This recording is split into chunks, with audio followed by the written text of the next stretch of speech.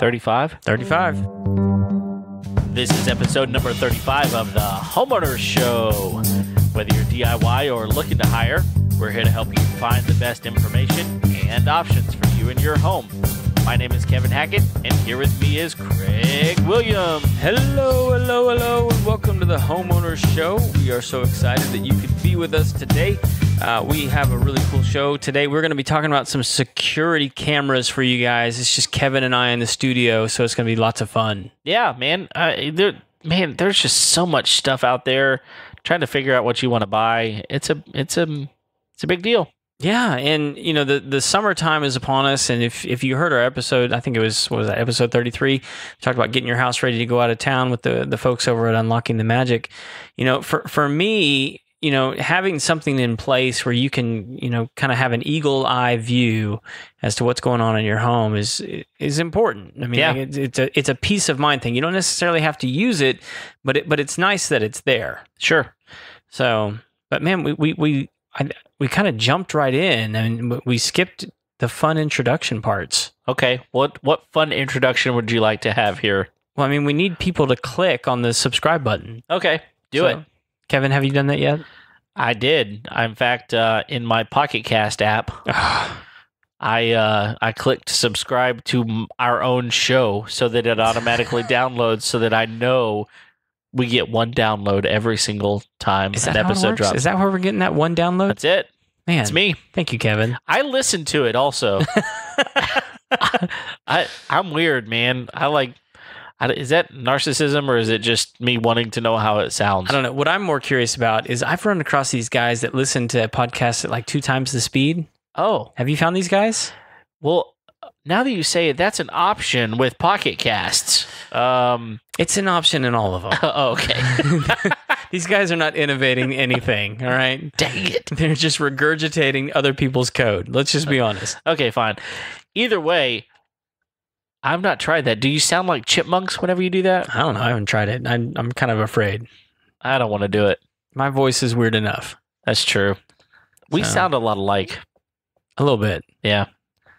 So, dude, I had a weird one this week. A weird one, okay. A weird one. So, what do you mean? If you like odd stories. I do. Yeah, they're fun. So I actually had a customer call me. And so, well, okay, so this is why this is interesting. And there's a couple reasons this is interesting. But for one, we often talk on the show about how there's certain kinds of homes that you and I are not as familiar with. Sure. Specifically because we live in Texas. Yeah. And so I was called out to a home here in the area that has a basement. Oh, that's really unusual. Isn't that for weird? Houston. Yeah, I mean, like for those of you that live up north and some other states where... Well, even northern Texas, Arkansas, Oklahoma, right, these places have basements because it's tornado place. Right, and it makes sense there. Like down here, they would just be what they really are, swimming pools. Exactly. So anyway, this house has a basement. Okay. And it actually a pretty extensive basement. And so the basement mainly consisted of like water heaters and air conditioning units and different things like that. And, okay. And so it was really just like this 12 by 15 room. And so they had told me that they had people in the house working on insulation, and that the guys that were working on the installation refused to come back to the house because there was a dead animal in the basement. Oh. And so they said, we just need somebody to go and get it. And I just happened to be the only one available. And it was one of our better customers. And I was like, you know what? I'll be there. Sure. I'll take care of it. So I get there and she's like, well, it's in the basement, but you got to go over the wall. And he's back there. And over the wall. Right. Over the wall. Like and so half wall in the basement? Yeah, there was like this wall, and it was basically this 2-foot gap between the floor and the floor of the basement. Oh. After you were out of the big room, which had the water heaters and the air conditioning. And so I got up there, and it's a massive house, man. I mean, we're probably talking like 15,000 square foot home. Wow. And so like you get up in this void, and it just runs all the way underneath this house. And that's where people get up underneath it and do some work and things like that. So I get up underneath there, and there's actually like automotive rollers, you know, that work underneath cars to get around. Oh, cool. Because it's only like 2 feet. Sure. So you got to kind of wheel yourself around. Okay. So I was like, all right, I got to go find this dead thing. And so usually when there's something dead like that, if you just follow your nose, it's pretty easy to find. And I get up in there and, it's an enclosed area. So I'm like, this should be pretty easy. And I don't smell anything right away. And I'm like, well, this is kind of weird. And so I'm kind of rolling around, which is just an odd experience anyway, because I'm not underneath the car, I'm underneath the house. And there's like different sections with walls anyway. So I had like one of those headlamps on. Yeah. So we kind of got in like some darker areas down in there, and I was like, I'm going to turn the corner and there's going to be like some giant rat that's ready to like chew my nose off. Disgusting. But anyway, I turned the corner and there's just like this mass of fur on the floor, but it's flat. Oh. And I'm like it's pretty wide, and I'm like, what is that? And so I get over there and I was like, oh, this is what they're afraid of. It was a mummified possum.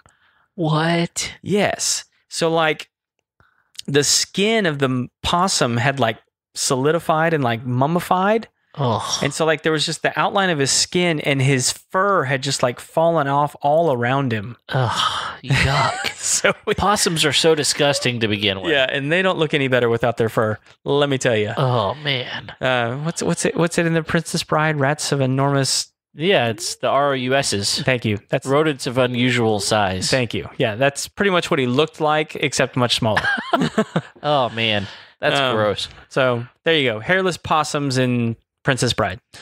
Wow. So anyway, we had to go in with the respirator. I mean, because it was disgusting. But sure. We had to go in with the respirators and the gloves and the trash bags and the whole thing and get all that cleaned up.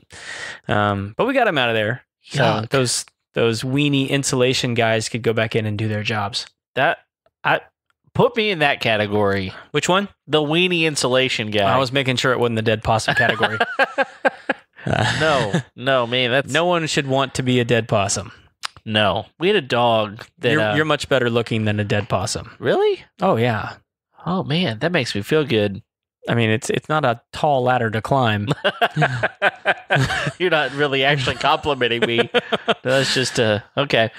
We had a dog once that he killed a lot of possums. Oh yeah. I was thankful. Sure. I mean, he would kill them, and he'd put them in places that we wouldn't normally see them, and like we just smell special them. presents. Oh yeah. So let me speak on behalf of the possum here for a second, because he's actually a very good animal to have around, even though they're quite ugly and disturbing looking.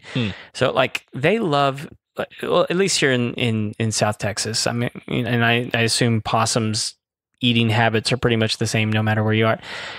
Like one of their favorite things to eat are ticks. Oh. Ticks are awful. Yeah, so they're actually a good source of natural pest control on your property if you can keep your dog from killing them. Which, I mean, like dogs are, naturally, they kind of, I think because they're so closely related to like cats, they kind of view them they as don't like, move that fast, so they're easy to get. Yeah, I mean, like they'll play possum, and dogs don't know any better than something that's playing dead because they're kind of stupid. It's a toy. Yeah. But yeah, they're actually really good to have around. I mean, because they eat a lot of bugs. I still hate them. I mean, they're ugly and nasty and weird looking. And like, man, if that's a weird YouTube hole to go down. Like people that keep them as pets. What? Yes. Oh, no, I don't want to. Because they'll slobber on you. What? I'm telling you, man, look it up. No, I'm out. I'm sending you some stuff. I'm out. I'm going to send you some links. I'm going to block you. We're no longer friends. Wow. If I had to watch it, you should take a peek. Okay, so security cameras. Yeah, let's get back to that. So this week we're going to be taking a look at the Arlo line of security cameras, and a big reason we want to do that is because summertime is right around the corner, and having security cameras on your property is just a smart idea. Sure it is. It's really more peace of mind because it's not going to stop thieves, but it's definitely going to be a good deterrent. Yeah. And I actually, part of the reason we wanted to do this review is because I'm out at people's homes all the time, and I'm consistently seeing these go up all over the place. And you know, they're getting some mixed reviews and things like that. But I think part of the reason that they're winning is because, you know, to have someone come out and install a security system is pretty expensive. Yeah. Yeah. Anytime you have to drop lines somewhere for like power or Ethernet, you know, network connectivity. Yeah. Anytime you have to do anything like that, you just need to expect that there's going to be a high bill for that. Right. And so like right off the bat, this is a DIY made system.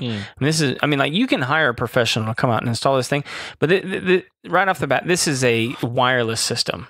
It is not made to be professionally installed. Correct.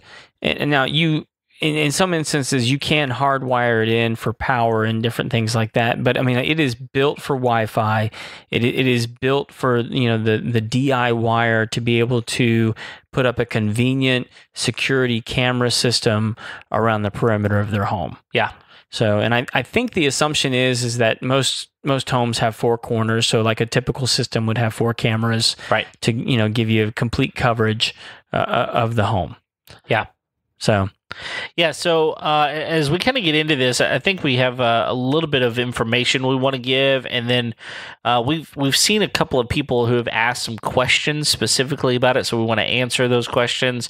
And so to start off with, one of the things that we should say up front is there have been a couple of iterations of this system out there. Yeah, I think we're on like the 4th generation of these things. So and they've got a couple of different options, but their very basic system was called the Arlo Wire Free. Mm-hmm. It was a very old system. They upgraded to the Pro. Very old meaning probably not that old. Just probably like 3 years ago. In their realm, after having this many new devices, it's old. So it's called the Wire Free. Then they upgraded that to the Pro, followed by the Pro 2, right? Followed by the Ultra, right? And then they also have one called the Arlo Go, which is one that we're not going to spend a whole lot of time really talking about today. But and then soon to come out the Super Duper Ultra. Sure. But I will say, so the Arlo Ultra is the main one we're going to talk about today because it is the newest, most advanced one.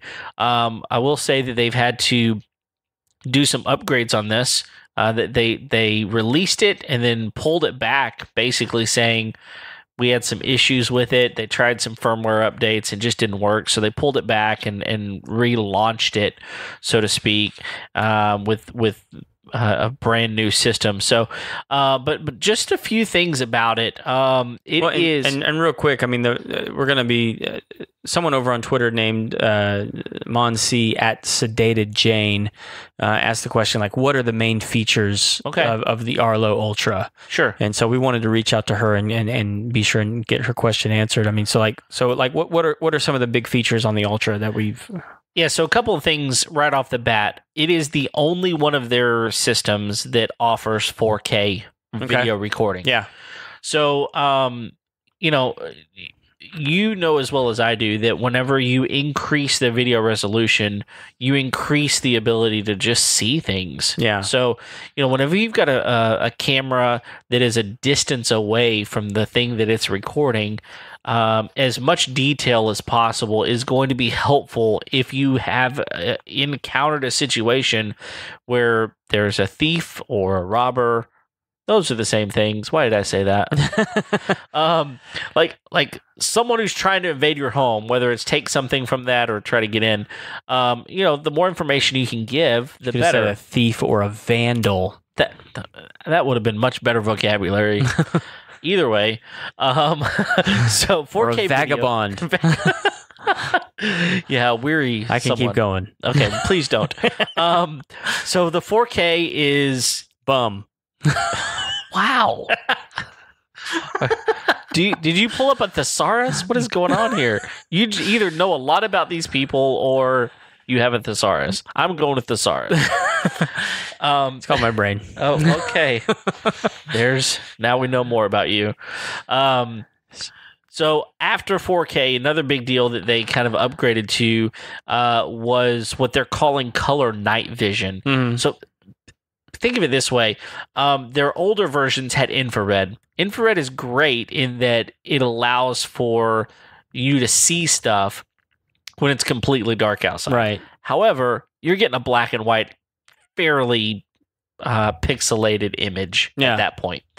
But what these new cameras with the Arlo Ultra offer is basically a spotlight on the camera itself, so instead of needing like a motion detection light, these cameras have its own very bright spotlight to enhance color night vision.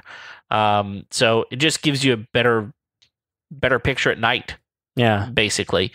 So you can catch all those vagrant possums trespassing on your property. Yes. Yeah. All of those. So I will say this, like one of the cool things about the 4K that they used as sort of like a demonstration is, the ability to zoom in on images and things like that. And so like you think about like how far away, like, like maybe like your front door is from the street. And so the difference between like a 1080p image versus a 4K image is, depending on how far that distance is, with a 4K image, if there's a weird car parked in the street or in your driveway or something like that, you ought to be able to zoom in and actually get the license plate numbers. Right. Whereas even with 1080p, you may not be able to. Right.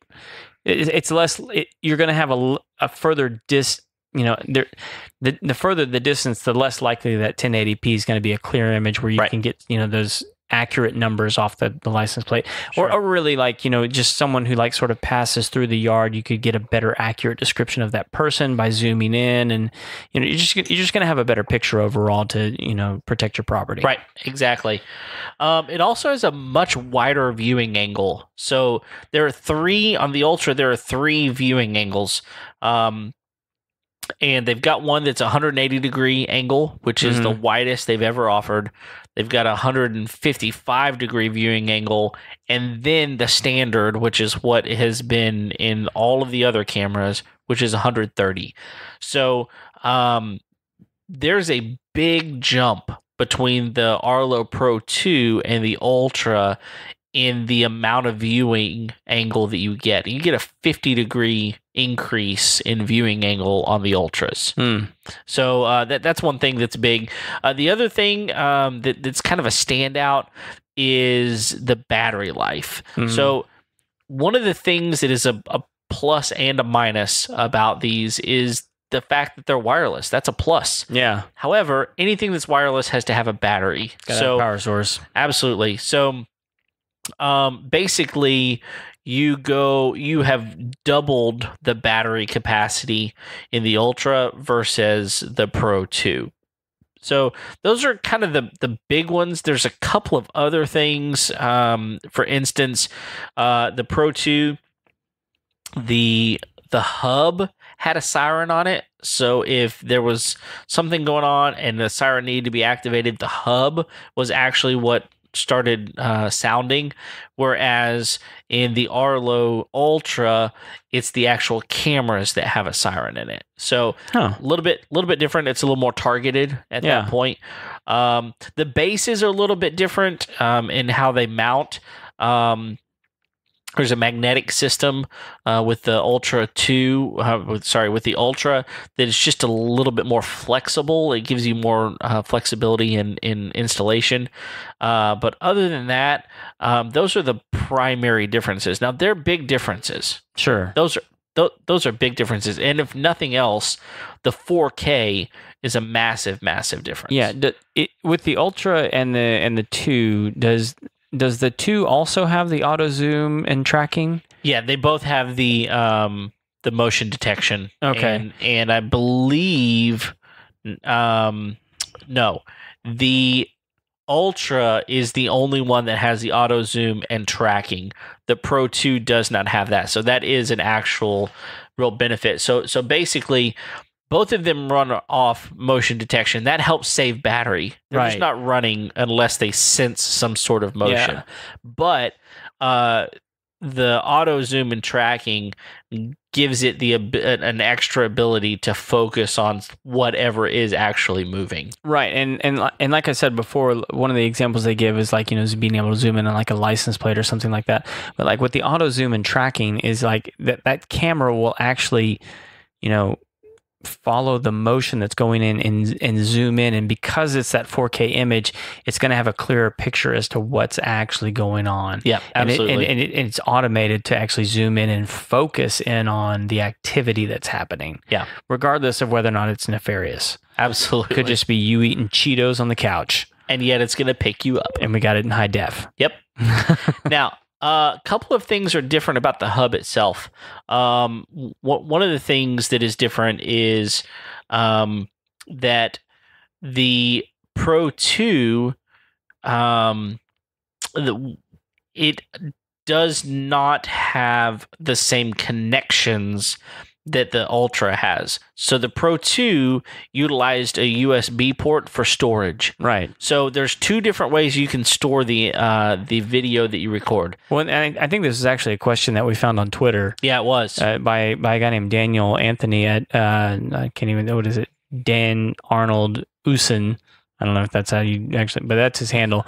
But he was asking if the Arlo 2 had, he was basically, he from what he was reading, he assumed that the only way that you could get video off of the Arlo system was through the cloud system that they offer. Yeah, so that is a little bit of a misnomer. And here, so let's talk about it this way. So the Arlo Pro 2 had free cloud storage. Okay.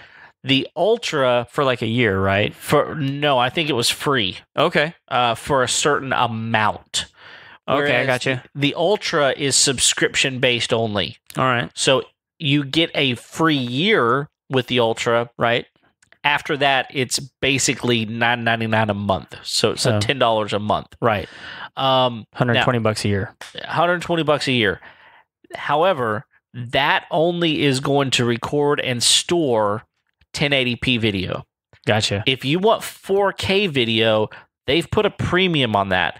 Partly because there is a lot more storage needed for a 4K video versus a 1080p. Right. So if you want that, it's $1.99 per month per camera. So you kind of have to be choosy. You probably want that front door to be your maybe your one or two cameras that is picking up the 4K and being stored, because that's an extra $2 a month.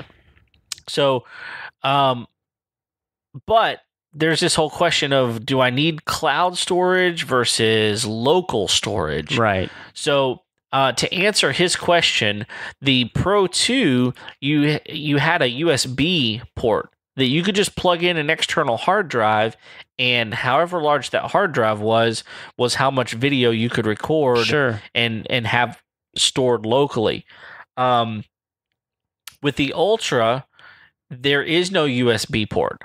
Instead, there is a little hidden compartment in the bottom that allows you to insert a micro SD card. That's super cool. Yeah. So it's super cool that they have that. Yeah. However, for someone who's looking for an easy just USB, they may look at it and go, oh, I can't store locally anymore. I can only store in the cloud. That's not true. Right. You can store locally, but you're going to be limited by the capacity of your micro SD card, just like you would be with an external hard drive. It's just that the micro SD card is going to be significantly more expensive to buy a high capacity than a hard drive. And so really at the end, you just got to decide how lazy you are.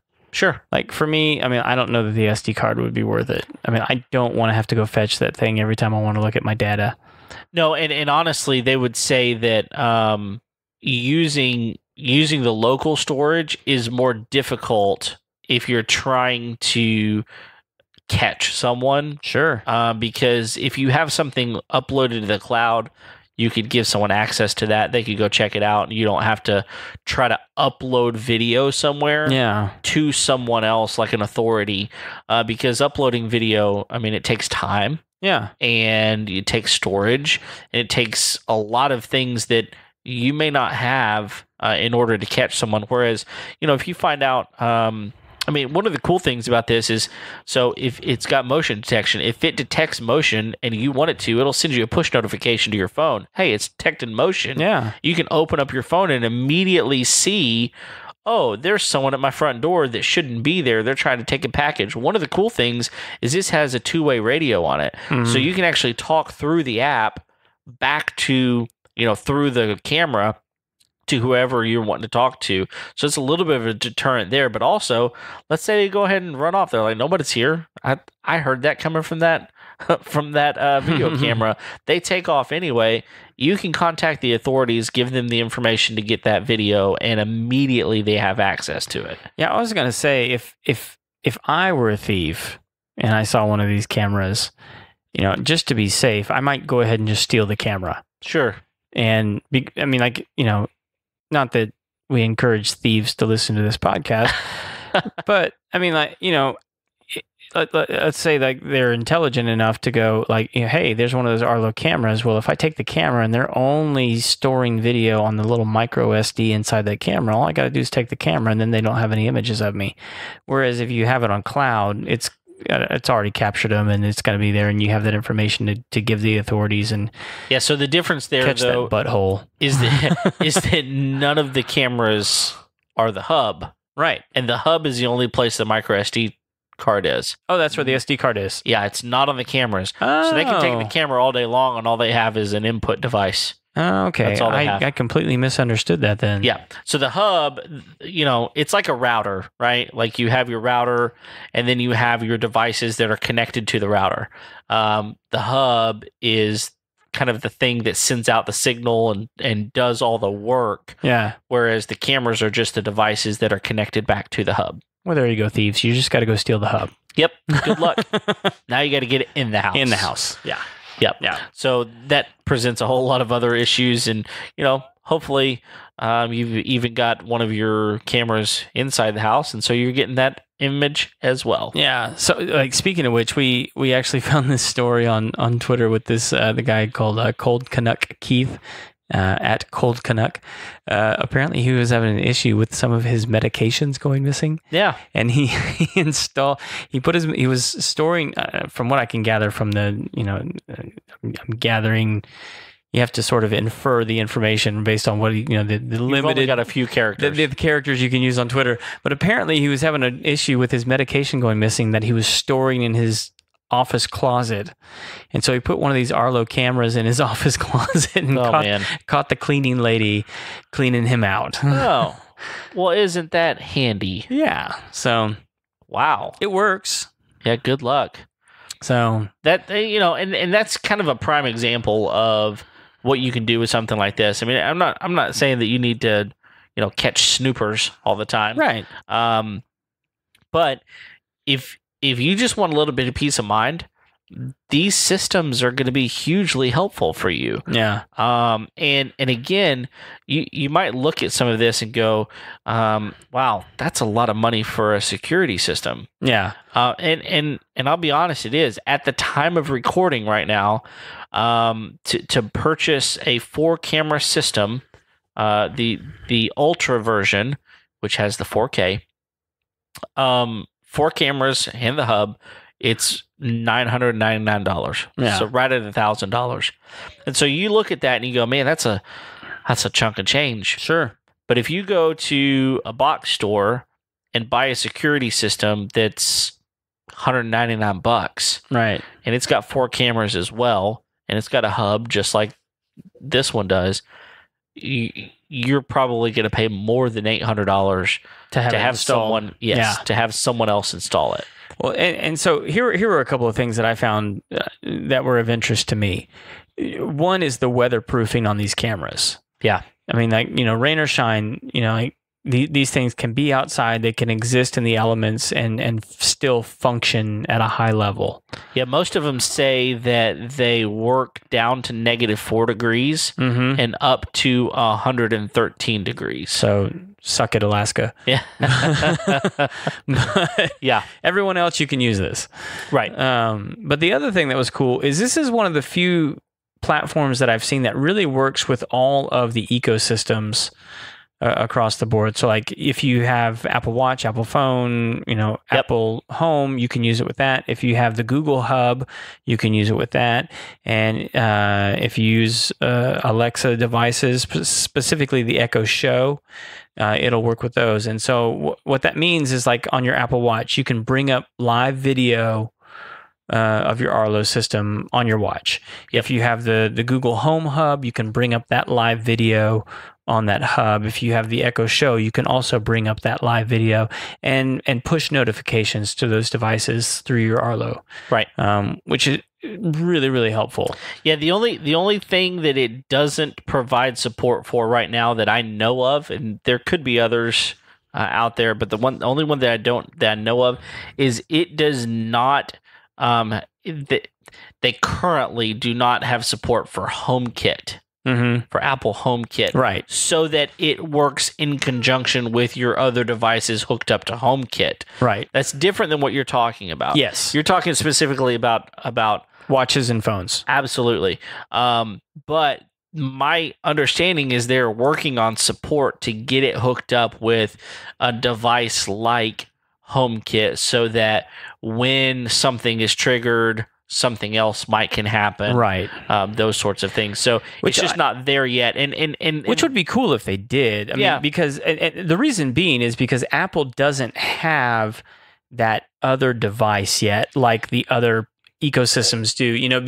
I think part of it is that Apple has really dominated the market with like the iPads and things like that, and so you can put those apps on your iPad, you can put that app on your phone, you can put that app on your watch, and people who are interacting with Apple devices, they don't care if it shows up on their MacBook or their Apple TV because they usually have those other devices around them anyway. Whereas the Google and specifically the Alexa devices, those just don't have as many external devices as Apple does that are in those environments. Yeah. You're not taking an Alexa puck around with you. Right. Right. So it just makes more sense that they haven't because Apple doesn't have a device like that, and the one that they do currently have is just ridiculously overpriced. Right. So no one wants that. No. Not at that price point. I mean, there's people buying it, obviously, but it doesn't have the support that the Alexa or the Google device, Google Assistant has yet, and it's just not quite as practical. I will say this: I think it would be really cool if they developed the app for like the Apple TV. Yeah. So like if there was a situation going on, you could actually pull it up on your TV. Sure. If you wanted to. Yeah. Not that it would like interrupt your Netflix binging, but like you get like a little notification. Yeah. So, well, do we have any other questions, or is that kind of all we got? Those are all the. Okay. One of the things that I want to bring up is if you go to a place like Amazon, you're looking to buy this thing, and you start looking, and you're like, oh, we've got some 1-star reviews. In fact, that when you scroll down currently today, as we're recording this, there's someone who's written a review here, and it's a 1-star review. It's the very first review that you come to is a 1-star review, and it says, I give this a 1-star review because it's not backwards compatible with existing base stations. Mm-hmm. And if you start reading it, here's what happened. They had an old system like an Arlo Pro 2, and they bought a new camera. Like the Ultra. The Ultra camera, just one camera, because they wanted to expand their system, and it wasn't backwards compatible, so it didn't work. The new camera didn't work with the old base, and so they were giving frustrated. A 1-star review on a frustration that they simply didn't understand. Right. So one of the things that I would caution you anytime is just forget the 1-star reviews. Most of the time, people that are giving 1-star reviews, most of the time, this is not across the board, but a lot of times there's some sort of user error, and they just don't understand, or they're mad because something happened in shipping and it came and it didn't work, and so now they're mad. So they give a 1-star review, right? I do get frustrated a lot when I read reviews, and it's pretty obvious that someone's just vetting anger based off their own mistake, sure, or their own lack of knowledge in a particular area. Yeah, and that's not to say that's always the case. I mean, sometimes people just have poor, customer care, customer support, and like sometimes these things are warranted for bad reviews. Yeah. And I appreciate people giving them. But it does rub me the wrong way when it's like if you just read the description, you would have known that this was the case. Yep. And I think that's the case here, where like if you just just with a little bit of digging, but to be fair, I think most of the time people approach products expecting them to these days be backwards compatible. Yeah. So and that may be a shortcoming of this company, which is surprising. I mean, if you don't know, Arlo is a Netgear company, and so in my brain, I would think it would make sense that these things would be backwards compatible. Sure. But we're talking about sophisticated systems. Yeah. I don't know how to program them. Right. And a lot of the reality is at some point there's a reason you're upgrading the system. Right. Whether it's because new technology has come out, or in this case, there's a lot of new technology built into this newer system than the older one. And so for them to utilize this new camera that has a ton of features that the old cameras didn't pack, then there's no reason to make it backwards compatible. Right. They couldn't have anticipated this as much. Yeah. Right. And so, it's not like we're taking just a generic something that looks and functions exactly like the old one and put something else in it. It's different than that. So you just kind of have to understand what you're working with. And also, I mean, if you bought a certain system, it probably still works. Yeah. And buy whatever you need to make that system work. We had a situation with a baby monitor where the actual base station went out. The camera still worked fine, but the base station went out where you could like see your kid or whatever. Yeah. And they had a lot newer ones and fancier ones or whatever, but I was able to buy it worked for us, and I was able to buy a cheap base for it on Amazon that someone was trying to offload, and it still works fine. We still use that thing. So you recognize that sometimes what you have works. If you have the Arlo Pro 2, or if you can get it for a great deal, it's still a very good system. Absolutely. It just doesn't pack some of the features that the Ultra packs. So be aware of what you're getting. Yeah. It's it's always good to be an informed consumer. Yeah, and I would equally tell you that some of these 5-star reviews are bunk as well. Like, fanboys out there. That's right. I mean, if everything is perfect, 5 stars, everything is perfect, then maybe you're missing something. I live in the 3 and 4-star world personally. Yeah. Just kind of I want to know the good with the bad. I want to know honest descriptions. Yeah. Those sorts of things. But if you're looking into a system, a security system, I would highly encourage you to at least consider the Arlo. And if you're interested in knowing more about it, and you want us to do the research, I'm fine doing that. Send us a question. Send us an email at info@homeownershow.com, and we'll do the research for you and get you the information. Yeah, and if you are interested in one of these systems, we'll have links to all the different packages that Arlo, the newer ones that Arlo has up currently. Yeah, just click the show notes. Yeah, go to the show notes. They will have all the links to the different packages you can go pick up at Amazon. If you're a Prime member, you can have it. They'll have it to you in like 2 days. So it's fantastic. But yeah, if you have not yet, go ahead and hit the subscription button there in the iTunes podcast app or whatever thing you're using. Don't use Kevin's app; it's the worst. But you can False. you can follow us on Facebook, Twitter, Instagram, YouTube. That's right. Kevin's got the videos up and rolling again. Yep. So you can see our ugly mugs. We ugly. If you care to. It's good times over on the YouTubes. And you can always send us an email over at info@homeownershow.com, and you can keep up with all the most recent events there as well. Yeah, and one other thing, and I we plug this from time to time. We would really value a rating and review on iTunes. Yeah. So if you get a moment, go give us a rating or review. We'd like to know what you think about us. and all of those sorts of things. But yeah, anything else? I think that's it, man.